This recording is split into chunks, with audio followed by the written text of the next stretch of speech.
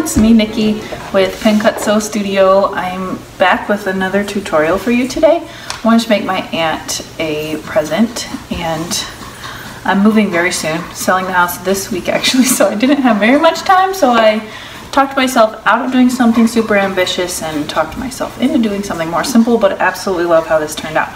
So I'm going to show you how to make these little quilted coasters. I made a set of 4. This is a simple log cabin block bound quilt style, and I think it's really cute, so I thought I'd make a video to show you all. Does anyone else, when you're recording yourself, have trouble looking at the camera and not yourself?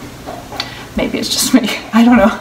Anyway, so some of the tools you're gonna need, I will definitely put links to down in the notes below. I use things like a rotary cutter and a mat. I use some quilt clips if you need them. But everything else I'll just link you to in the notes. So enjoy if you do make it. I would love to see it. I have lots of other tutorials and videos on my blog, pencutsewstudio.com.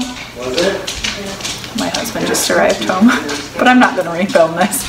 You get the picture. Let's get on to the tutorial. Okay, the materials you're going to need are some kind of novelty print. You can see my little owls. This is the one my daughter wants some coasters out of. They have little, it has little London seams, but the seams need to be about less than 3 inches, because that's how big our center square is going to be. And then I also pulled some fabrics that go with this, so that each coaster can be a little bit different, but they'll all go with each other, mixed and matched borders and bindings and backs and stuff. So, also you need a scrap of batting. This is just warm and natural cotton batting, but any batting will do. You can use cheap stuff or something like this. Okay, so the first thing we need to do, I've cut a little 3-inch square out of an index card. I'm going to center it over, I'm going to use this guy, this owl. You can hold it up to the light to make sure that you're centered and straight. You don't want your owl or whatever it is you're using to be too close to the edges, because you need some seam allowance. So then I'm just going to take my pencil, trace around it,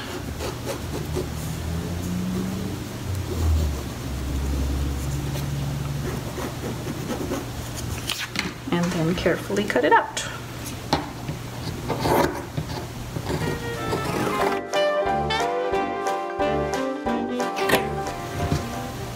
Alright, so what we're going to do is make a basic log cabin block. That's what this is called. So since this is 3 inches minus seam allowances, then I'm going to cut my strips, my border strips, 1 inch wide. So I'm going to grab my ruler, place the 1 inch, I already straightened this edge, place the 1 inch mark on my straight edge, and cut. I'm going to cut 2 just to make sure I have enough.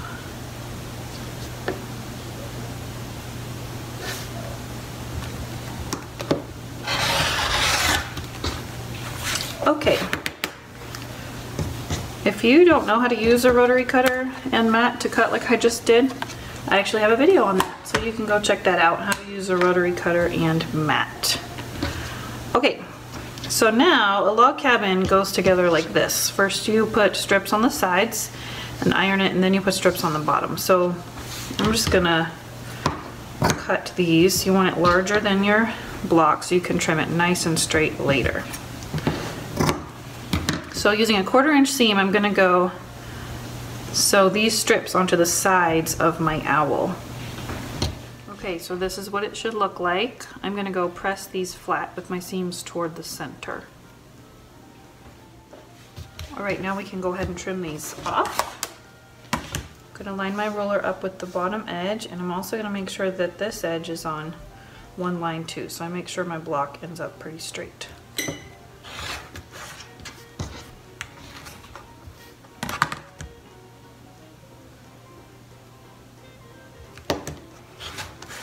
Okay, now I'm going to take this strip, cut this one in half.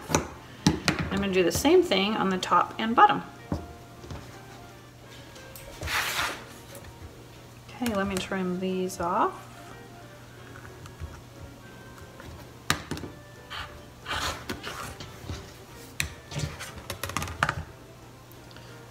And we should be left with a 4-inch square. There's no scientific reason why a coaster needs to be 4 inches, but I thought this looked about right. So that's how big I did it. If you have a bigger or smaller fabric that you need to fussy cut, a smaller print or a bigger one, you can just redo the math.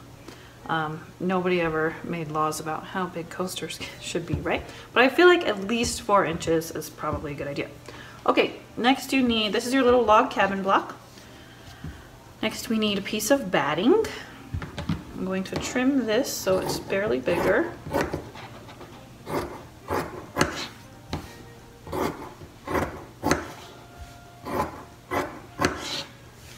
And then we need a backing fabric. So I'm going to do the same. I might just keep the backing and borders all the same. So I'm going to use this fabric for my backing. And I'm just going to, oops, cut this slightly bigger than my batting piece. Okay, so this is a very tiny quilt. There's not much space in here for quilting, but I'm going to quilt by, let me stick a pin in the center.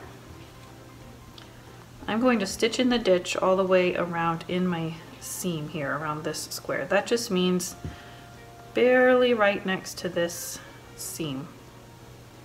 Turn corners and stitch all the way around him. Okay, so I have stitched my owl down around the outsides, and I also ran a row of basting stitches all the way around the edge, just 1/8 of an inch inside my outside edge. Now I'm going to trim it. So I'm lining my lines up with my owl, not with the edges of my block, because you can see how it gets kind of bent out of shape when you stitch it. That's why we trim last.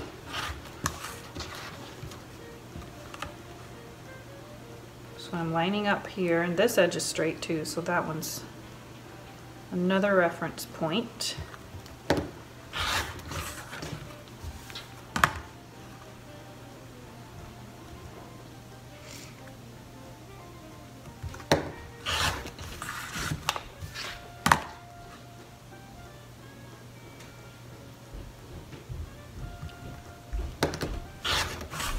Okay, now all that's left is to add the border.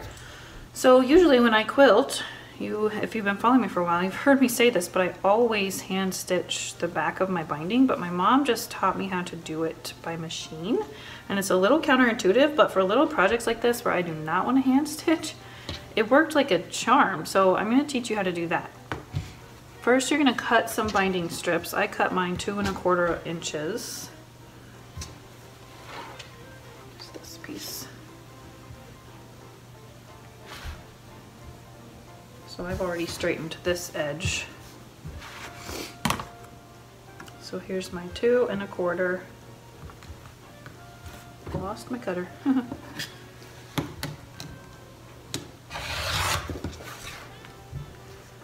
Okay, this is plenty long enough to go all the way around. So I'm gonna iron this, but when...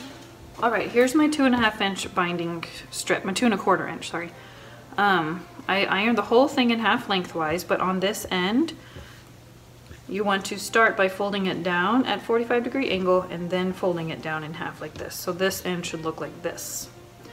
So ordinarily when you bind a big quilt and you're gonna hand stitch the back, you start the binding on the front. But for this method, where we're gonna finish it by machine, we're gonna do it on the back. So figure out where the bottom of your design is, because that just helps it look nicer when the seam is at the bottom. And you're gonna flip it over. I'm gonna start on the back. This is so tiny, so it'll be, we have just enough space, but we need to leave a little bit loose here because when we come back around, we're gonna tuck the other end into this. So I'm gonna start sewing right here, but when you bind a quilt, you don't just sew around, because what do you do with these corners? So I'm gonna sew this little piece, and I'm going to stop sewing. Stick a pin right here 1/4 inch from this edge, and I'm going to back stitch there, and then I'll show you what to do next.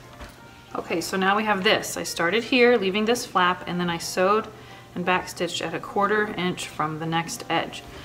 So next what you're going to do for this mitered corner is fold this up 45-degree angle right on your corner like so, and then fold it back down on itself so that this fold is flush with the top edge. Then I'm going to start sewing right on this edge and go to the next corner and do the stop there and do the same thing. I always like to put a pin in because it's really kind of hard to see once you're sewing. So I'm going to sew from here to my pin, and then I'm going to do the next corner and the next one. Okay, I sewed all of my corners, but then I stopped so I could show you this last part. So I'm going to trim about right here is where I need it to end. You don't want to trim it right at the edge because it needs to be able to tuck in. So I'm going to trim the rest of my binding off. I'm going to tuck it inside of this piece of binding. And I'm going to continue sewing all the way until my stitches begin over here. This is okay because that's going to be turned over and it's not going to show. Just makes it's important that this end is covered. So I'm going to finish this seam right here. Okay, so there it is. All my corners are done. So this is the last step. We're going to turn it to this side on the front, and that's how we're going to top stitch it. So I like to pin it. And this is how you miter those corners. You take it all the way up, and then you all the way back down, and you make sure your corner looks nice and neat like so. Stick a pin in it. And you do the next one. You go up, down. These corners should meet in the center here. Stick a pin in it. Go to the next one.